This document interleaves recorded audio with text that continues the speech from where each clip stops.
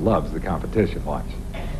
9 o'clock at KIIS-FM Los Angeles, and I'm Bruce Vidal. At KMGG Los Angeles, I'm Laurie Allen with LA's Magic.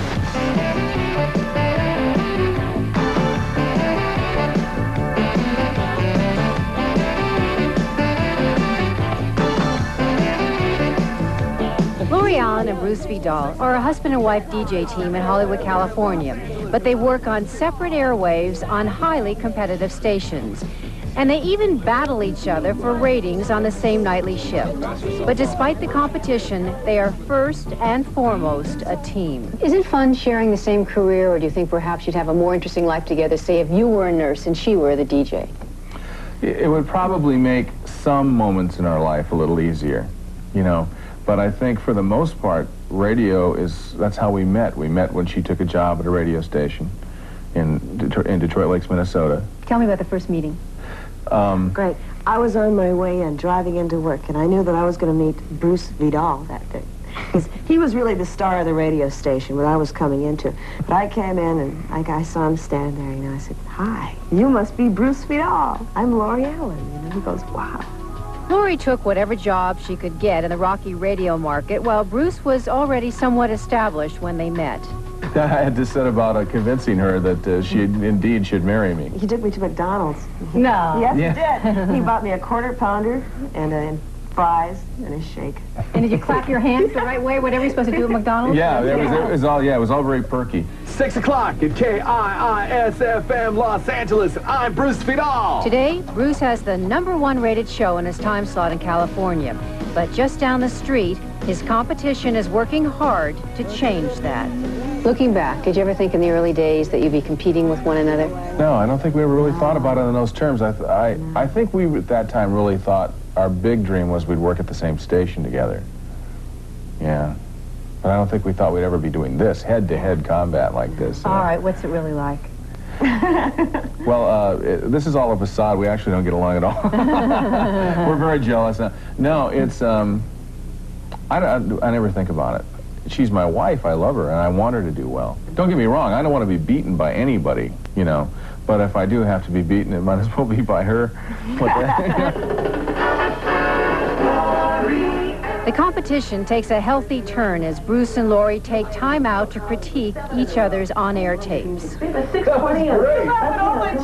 the silly award for the day. What about impressions? What do people think that you look like? They say I sound tall and blonde and busty. I always say, well, 1 out of 3 ain't too bad. Let me think. You're not? What about you, Bruce?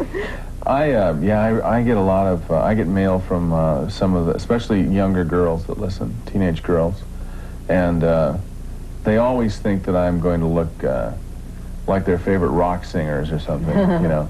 I always like to say they think they're going to see Simon Le Bon, and instead they get Jackie Gleason.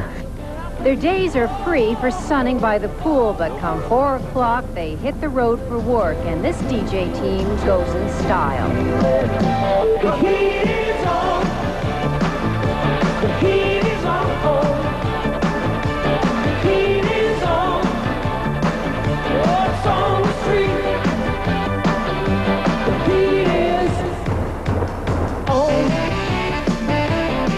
Magic 106 FM, 613, and we got a really special show coming up for you tonight. We're being filmed by Our Magazine, and Bonnie Strauss is here with us, and she's going to let us show her what it's like to be a kicking female disc jockey. Oh, if we can. boy. Bonnie Strauss says, not your love. Here she is. Okay, go ahead. Come on, say Magic 106 Magic FM. 106 FM with Bonnie Strauss, the other DJ. All right, the Bonner. The Bon. Oh, gosh. Moving on, a Magic Music Sweep with Ray Parker Jr. All right. You do this every night? That was great. That was great. 102.7 KIIS-FM. We just continue to count them down here. I tell you what, I just love it. Don't you just love counting them down? I tell you, life in a fast lane for a disc jockey, I'm burning myself out here. You have a good time. Oh, yeah. Sometimes it's like, you know, it's like anything else. It's, you know, you sit here with your head in your hand, or your head in your hands going, oh, my God, I can't do another hour. Do you ever hear a romantic song and think of your wife who's just down the street? Sure. I hear romantic songs and think of lots of people. No. I didn't say that, dear. Just joking.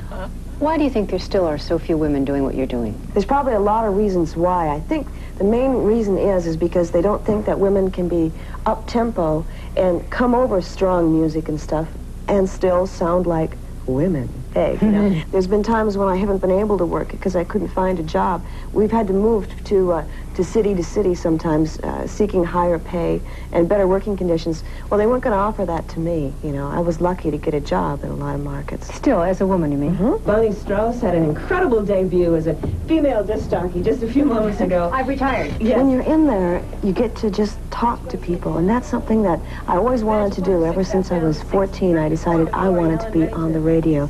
Well, are you trying to beat Bruce, become number one? Oh, yes, absolutely. Will you say to him when you get to be number one, I love you and I'm sorry, and yay, I did it? All those things? That's fun. I will probably say I love you and I'm sorry, and he will probably say, yay, you did it, you know, because that's the way it works between us. You know, he's my number one fan, and I'm his number one fan, and together that's really how we managed to try to hold it together.